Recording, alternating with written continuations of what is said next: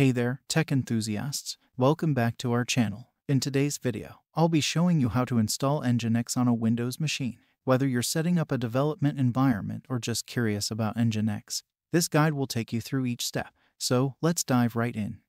Nginx is a powerful web server that's also used as a reverse proxy, load balancer, and HTTP cache. It's known for its high performance and low resource consumption. Before we start the installation, make sure you have administrative access to your Windows machine.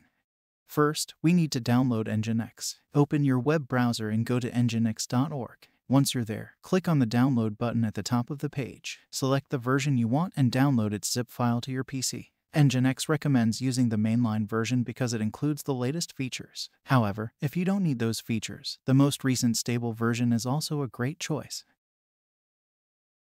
Once the download is complete, navigate to your Downloads folder and locate the Nginx zip file. Right-click on it and select Extract All. Choose a destination for the extracted files. I recommend creating a new folder in your C drive called Nginx.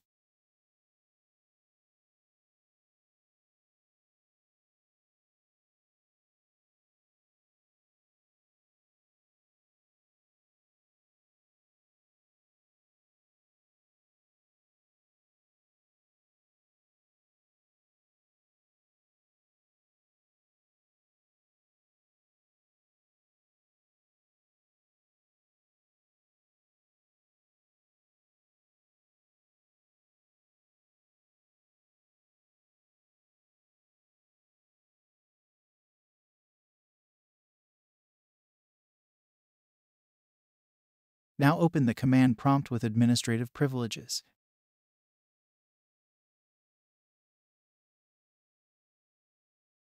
Let us now navigate to the directory where you extracted Nginx.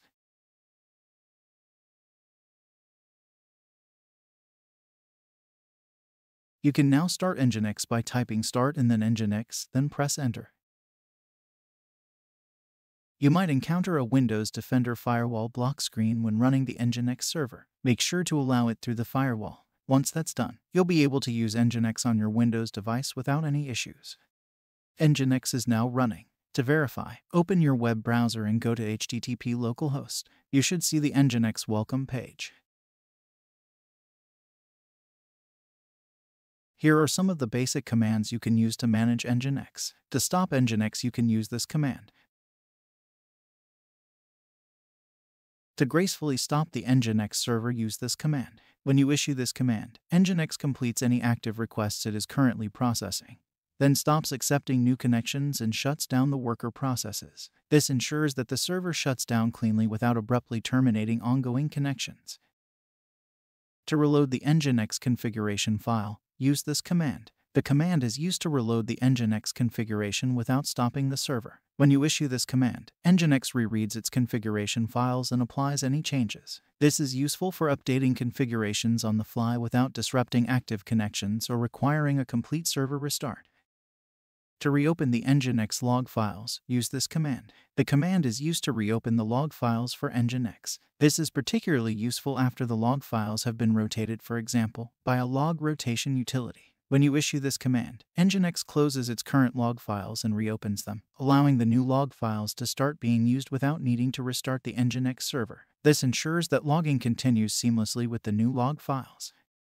Let us open up the Nginx folder.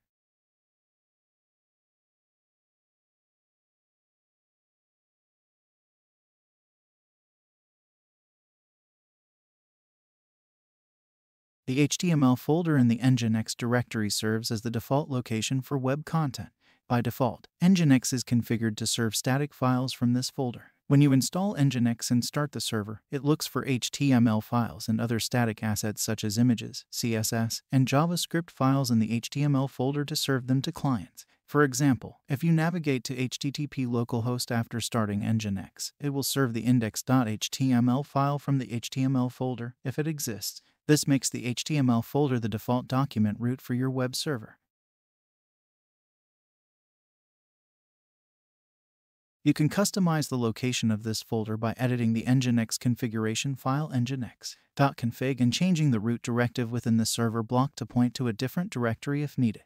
The nginx.conf file is the main configuration file for the Nginx web server. This file defines the settings and directives that control the behavior of the Nginx server. The nginx.conf file is essential for defining how Nginx operates, handling requests, and serving content. Properly configuring this file ensures your Nginx server runs efficiently and securely. For those of you who want to go further, you can modify the nginx.conf file to host multiple sites, set up reverse proxy configurations, and more. The official Nginx documentation and community forums are great resources for learning advanced configurations.